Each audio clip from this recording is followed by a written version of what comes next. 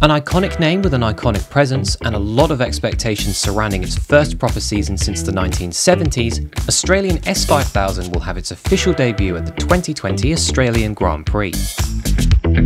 Since I already made a video on the creation of S5000 at the end of last year, I'm going to skip over how it came to be for now. But as a quick summary, the organisers wanted to recreate the fabled Tasman racing series from decades prior and make a modern day equivalent to give Australia its own top flight racing series once again.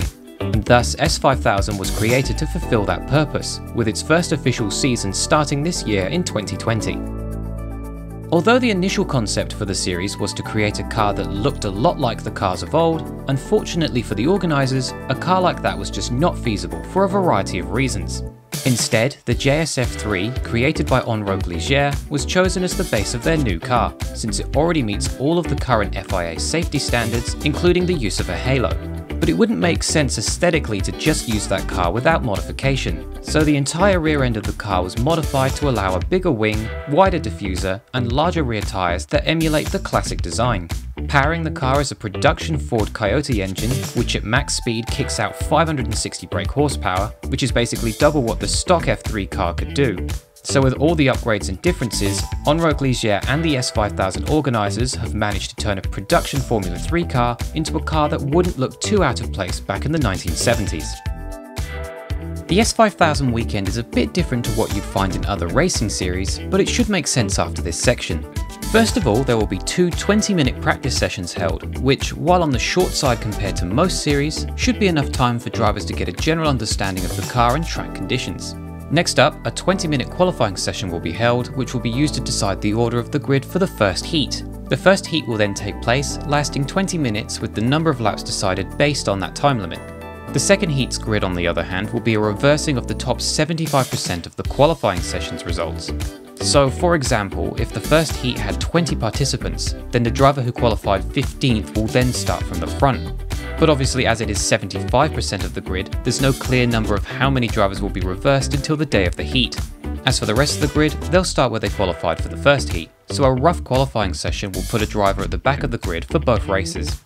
Finally, the main events grid will be decided based on the aggregate points awarded to each driver based on the results of qualifying, Heat 1 and Heat 2. We'll get to the points in just a second, but since they are awarded for both the qualifying sessions and heats, whoever has scored the most over the three sessions will start from pole position, and then will be distributed progressively down to last place, with the driver scoring the least amount of points over the three sessions to start from last.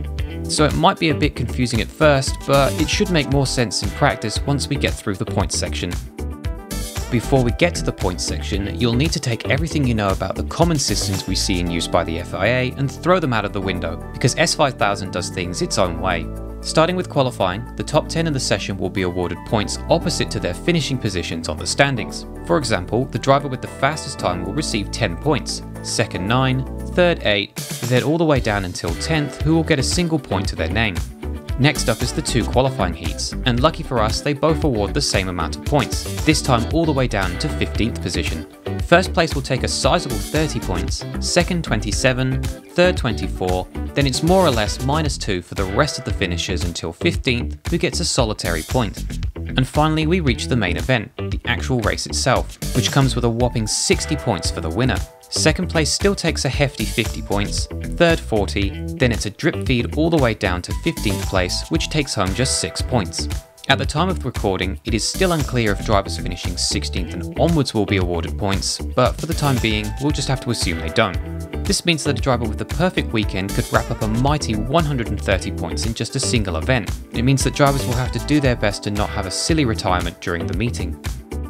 The calendar for the series takes place entirely within Australia, though more specifically just within 3 states, Victoria, South Australia and New South Wales. The calendar starts off in March as a support category for the Australian Grand Prix, with races throughout the year before officially signing off at Sandown in September. One more non-championship event is also scheduled to take place, with a round at Mount Panorama, Bathurst in mid-November to wrap the season up. It is not often that brand new racing championships get added to the FIA's super license table, and this time is no exception either, as S5000 will not award any points towards a driver's name. There is always a chance the series will get added later down the line though, but for 2020 there will be no points given out come the end of the season. For those in Australia looking for terrestrial coverage, Channel 7 will be broadcasting the races across their various networks and channels on free-to-air television. As for everyone else in online viewing, then you can watch all the action of the Australian S5000 on motorsport.tv. While we can only speculate how a full season of this series will pan out, we do have the two events that took place in 2019 to get an idea of what to expect. And the verdict? Well, for what the series set out to do, be a modern day equivalent of Formula 5000, then you should be rest assured that that's exactly what the series will be like. And with drivers like Rubens Barrichello and Giancarlo Fisichella, and a host of other international and Australian talents as well, this year's grid is already looking very promising. So make sure that you don't miss S5000 at this year's Australian Grand Prix. You might just find your next favourite racing series. Thank you so much for watching. If you like the video, then let me know and subscribe for more videos like this, or if you like what I do, you can support me on Patreon. My name's Jacob, and as always, until next time, goodbye.